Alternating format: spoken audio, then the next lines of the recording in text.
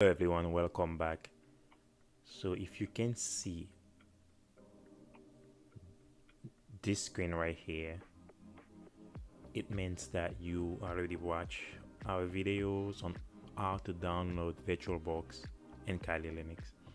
So today we are going to go over the basic functionalities of Kali Linux so you can get yourself familiarized with all the features.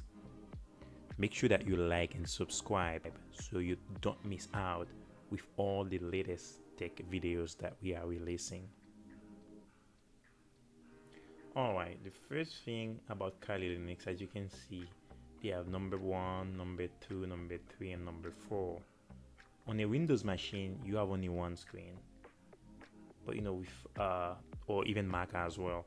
But here, you see that you have multiple screens. For example, if I am doing 4 tasks, so if I'm using the terminal, for example, I can say this is 1, and then I want to do something else.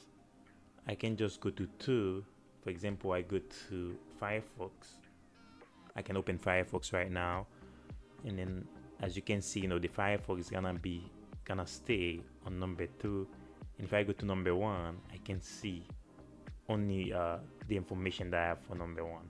It's the same for number 3. For example, if I want to do a new task, I can actually use number 3, and then for example, if I was checking my file on number 3, I can just leave it there. So you can keep everything neat. You can do the same for number 4, etc. So it is very cool, what you can do in that matter. And then for Kali Linux, you can just go ahead and close this out. It's basically the same interface as Windows. Like when it comes to date and time, you can see your battery right here, your date and time right here, and then you have your trash. If you delete something, it's gonna be here. And then with Kali Linux, they use the command line a lot. They have a user interface, but you can also use the command line to just make sure that you just update all your operating system. And then this is where you can access the applications. So as you can see here with Kali Linux, you have a bunch of applications nicely organized. For example, if you are into forensics, so you can just come to the forensic section and learn all the tools right here. So you have autopsy, which is a good one, and you have other tools that have like subtasks inside of them. You don't have to feel intimidated with all the tools, because if you open Firefox right here, you should be able to see you have bookmarks of all the tools, so you can learn on your own, so you don't have to be intimidated. And then while Firefox is loading, we can actually go right here. You have, if you want to do database assessment, you have it here: password attack, wireless attack, information gathering. You can just do all this right here. Social engineering, if you want to get information about someone before you launch an attack, you can do all this right here. As again, remember that all our videos, they are for training purposes, so we are not responsible if you're using them for malicious purposes. All right, so if you open your Firefox, you're gonna see a bunch of bookmarks already for you, like for developers, documentation. You can just go to all the documentation. If you want to learn about the tools, you can click on Kali tools documentations, and then this should just show you a bunch of resources and documentation. The cool thing about Kali Linux is the amount of resources that you have available to you. So you can just change, for your Firefox, you can change, if you want this to be dark or light. I like it to be dark so it can be on my eyes. Wow, you can just go ahead and explore all this on your own because they are plain English. The other thing that you may need to consider is make sure that your operating system is up to date when it comes to Kali Linux. The list, there's something called source list in Kali Linux. The source list, as you know already, the Kali Linux is a distribution based on the Debian or Debian. It depends on the country you're from framework. So it has about 600 tools. Sometimes if you want to upgrade your Kali Linux, so sometimes we need to check the source list. In order to check the source list, what you need to do, you can say cat etc apt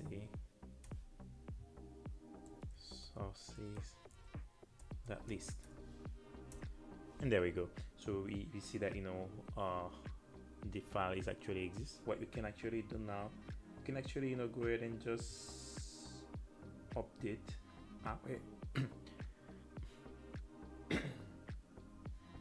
now we see the list is exists. What we can do, we can actually go ahead and just update our Kali Linux. To update our Kali Linux, we type sudo. If you don't put sudo, so it's not gonna work, because I'm going to upgrade something. For example, if I don't put sudo, I put apt update, so it could not look at the file.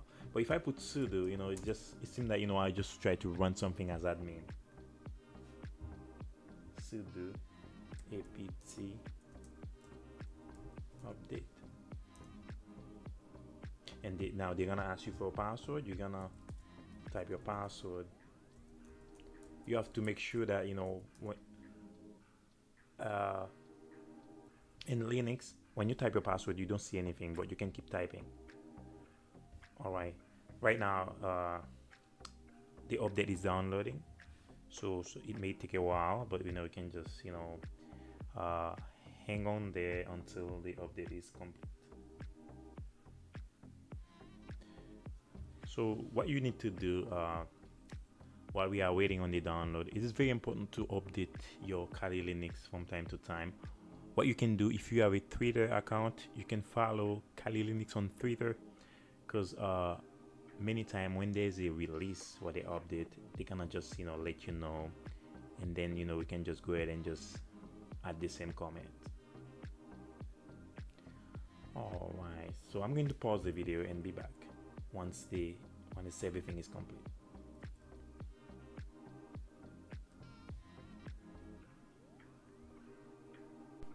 Welcome back. So as you can see right here, so from the Kali prompt, they say that they have like 1179 packages that can be upgraded. So if you wanna see them, you can just see type the comment apt list -- upgradable to see them. But what we can do, we can just download them. Sudo, we need to just type sudo. Remember that if you want to do anything that related to admin, you have to type sudo apt full upgrade,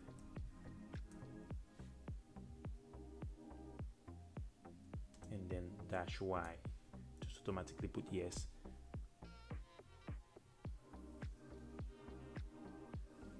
So now just trying to just upgrade all the packages for you, so you can just be up and running at no time. Once again, I'm going to pause the video and be back once all the upgrades are complete. Alright, welcome back. So you may have a couple pop-ups if you have antivirus protection stating that some of the files, they are POPs, like potential unwanted programs.